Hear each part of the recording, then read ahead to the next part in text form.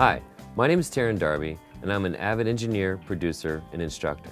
I'm here today at Sweetwater Sound, and I'd like to show you a couple examples of how I use Pro Tools with Ableton Live and ReWire in my modern-day workflow.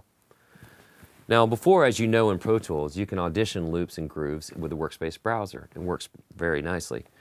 One of the things that I've found is that while using the Workspace Browser, I can only audition one loop at a time.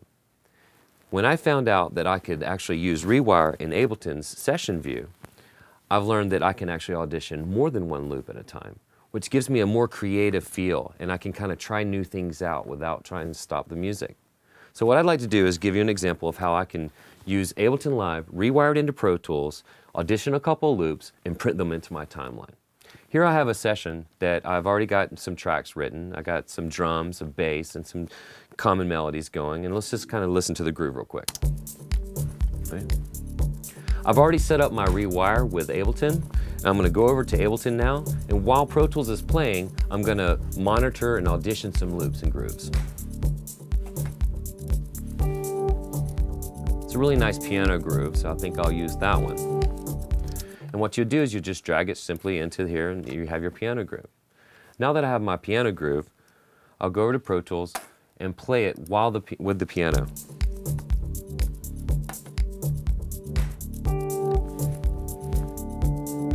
Now what I'll do is I'll audition another groove.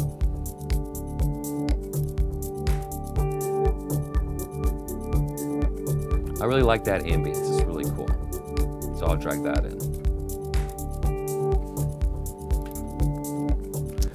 Now that I have my two audio clips selected, I'd like to print them into my Pro Tools timeline.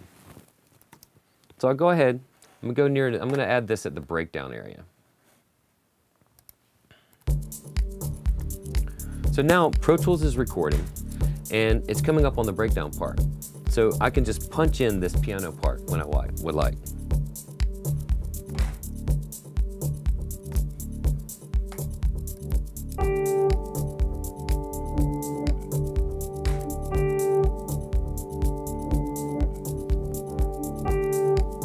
Now, since this is loop material, what I like to do normally is I have one solid loop there. I'll just select that in Pro Tools. I can copy and paste that at the breakdown section. And then can duplicate it. Now that I've printed my piano part, I'd like to add that ambient part as well into the breakdown. So what I'd like to do is just simply play Pro Tools. It's playing the piano that I just recorded in, and I'll now audition the ambient part with it.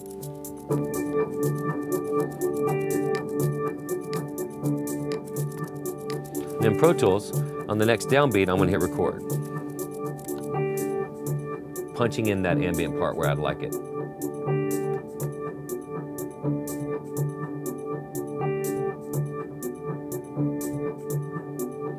Now again, since this is loop material, what I can do is I can simply, in Pro Tools, select the loop and duplicate it.